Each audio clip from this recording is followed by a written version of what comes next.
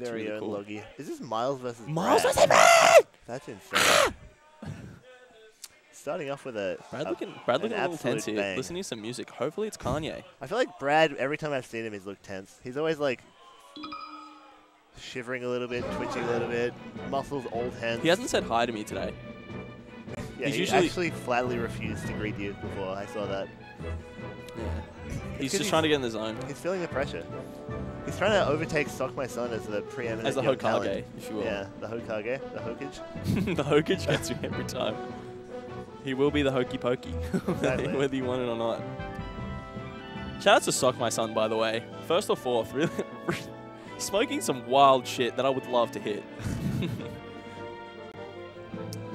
But yeah, we've got the protagonist Brad against Miles, the guy with a lot of heart. A lot of heart. A lot of Miles. sweat and toil. To quote Miles on the setup with Spud, DonB, a lot of heart, but not as much skill as the guy next to him. That was my skill, but a lot of heart. He's just leaking heart. On this setup, though, I think both got a lot of heart, both got a lot of skill. DonB, the favorite, Brad, the up-and-comer. DonB is definitely the favorite. And Brad, fresh off a victory against Sock My Son at Sunny Side Up. You got to be riding the coattails of that. He'll be thinking he's got a shot. He'll be thinking he knows the matchup well. We saw in Dreamland. And we might be in They're good to go. For some bloody fireworks.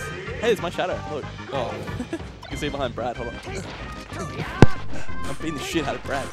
Anyway, Miles with a knockdown. Miles and I play this matchup pretty much like every fucking day. It's so... Oh. That's cool that we can see our shadows. That way that everyone will know that we're not getting up to any funny business. No! Oh, you gotta hit that tech chase, Miles. Miles knows that. Shakes his head in a little animosity. With a little animosity. Oh, that was a good read. That was actually just a shit spot to up B. Because that bear covered literally everything. He could have gone down, but yeah. Going straight down there is pretty scary though. Alright, Miles moving a bit. He's not quite getting the follow-ups he needs, but getting some We shots. appreciate the burp. Guess who's back? It's Green Donnie.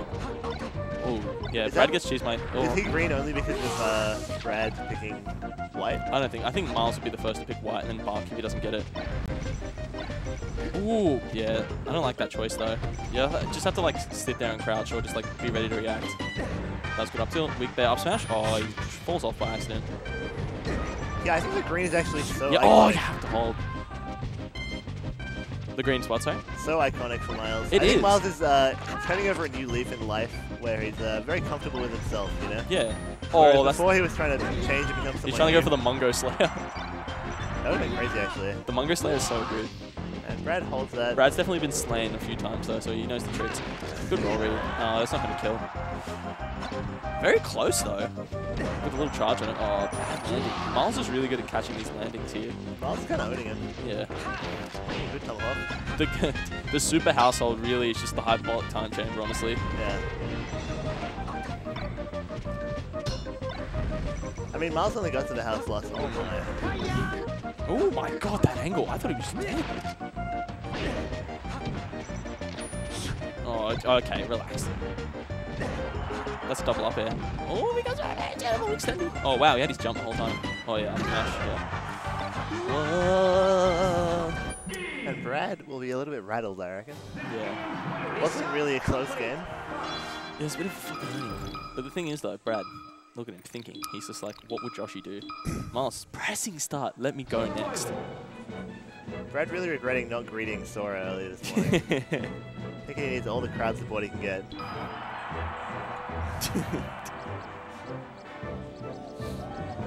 And DonB looking confident. He's got a smile on his dial.